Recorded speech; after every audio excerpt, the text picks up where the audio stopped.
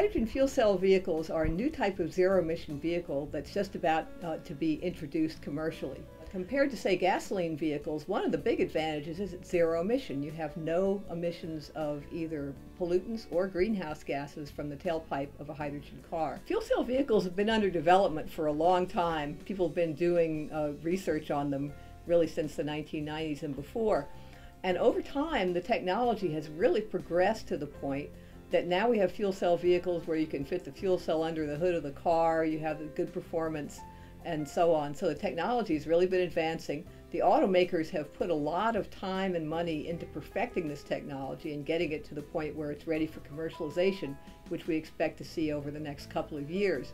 Some of the challenges for hydrogen, though, is that we don't have hydrogen available at every refueling station in the country. So we need to build what's called a hydrogen infrastructure, or a network of stations, so that people can easily refuel their cars.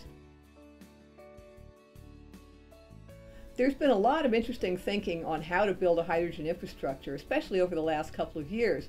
When people first started looking at this, say in California, the idea was we'll put a hydrogen station every 20 miles along the interstates. But the problem was that most people lived in cities, and that wouldn't really adequately serve their needs. So over time, we evolved toward schemes where we had stations in cities, and then most recently a so-called cluster strategy where we put the early stations near where the early adopters of the technology live. And that enables people to refuel quickly, to be maybe no more than a few minutes away from a nearby hydrogen station, so they have that convenience that they need. So there are a certain number of costs in doing this, and early on it'll be difficult for those fuels, for hydrogen, to compete with other fuels because it's going to be offered in relatively small quantities and small stations.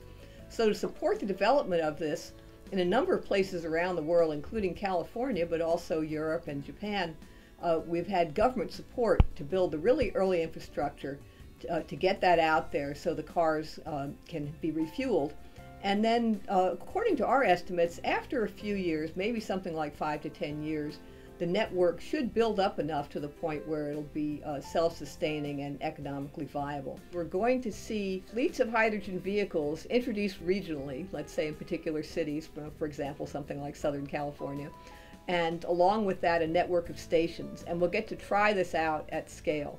And that'll be very exciting, and we'll really see how consumers react to these vehicles, how they're adopted, and how this all progresses. So the whole enterprise has never been as serious or focused as it is now to bring out hydrogen and fuel cells.